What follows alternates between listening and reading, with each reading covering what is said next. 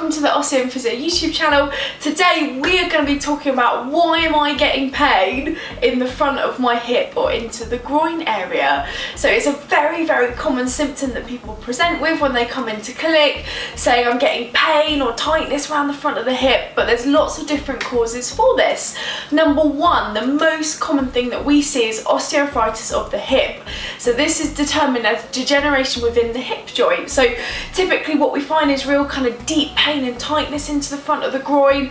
People typically present with rigidity and stiffness and loss of movement into your hip over time. You find weight bearing through the leg or going from a seated to a standing position. So any kind of loading through that hip joint becomes incredibly tender. And one of the things that people report is putting socks on or bending forward to tie up your shoelace can be incredibly painful as it's pressing the joint surfaces together.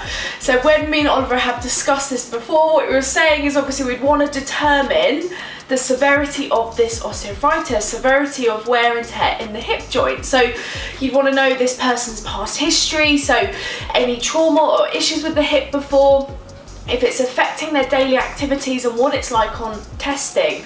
Because if we're bringing the hip up into that flex position and then internally rotating, if that's incredibly sharp and tender and it's getting worse over time, what we would probably look at is sending for imaging, sending for an x-ray, assessing what's going on in the hip joint and then determining the outcome from there. Number two, groin pain can be due to labral issues, so damage within the hip joint. And this can occur in younger clients, so younger patients as well as older. So we're taking a younger onset, there's normally a traumatic onset into the hip typically, or any past history of high impact sports, or any previous history of dysplasia, so changes in the congruency of the hip joint surfaces. The labrum, which is your fibrocartilaginous cup within the hip joint, it allows the congruency and the movement and the support within the hip joint.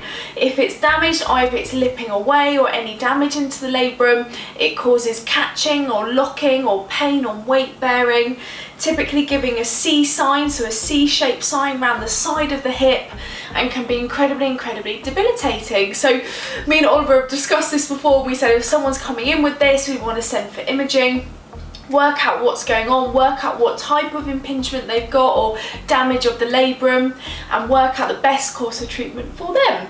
If it's all come back clear, then our aim, same as osteoarthritis, would be to get it moving.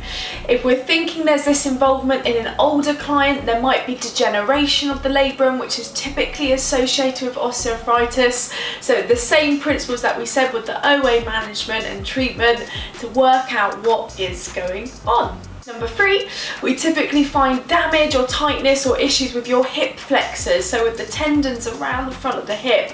So we have done a video on relieving hip flexor tightness, so we'll add this in the bio underneath, but you commonly get a real kind of deep ache into the front of the hip. It's worse for lifting up the leg, so where you're engaging your hip flexors. So people who sit for long periods of time during the day can typically get quite tight hip flexors, and so you find when you're using the hip or any kind of hip-based activity, it can get quite achy and sore around the front of the hip. So that's where we'd want to stretch around the front. We want to get movement into the hip, like we said, working the posterior muscles, so into the glute max, med and min around the side as well, and trying to take the pressure off, plus thinking osteopathically getting you moving during the day. So when you're working, getting you up at regular intervals, trying to move every hour, opening up through the hip, so that long term you're less likely to cause tenderness around the front. Number four, which is kind of going the other side, so less mechanical, would be inguinal hernias. So we typically see these in males between the ages of 40 and 60.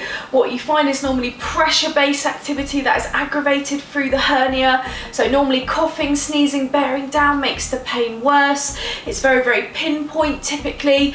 They find that when they push into the location of the pain and the hernia, it normally makes it a lot better and can be just persistent the whole time. So we've done a video on hernias and how they present with Wednesday Wisdom, but if we're thinking that someone possibly has a hernia and we've assessed the hip and the SI joint and the lower back, we'd want to send on define the extent of severity with the hernia, so going and see the doctor as repair might be needed, or watchful waiting. So it's working out what's going on.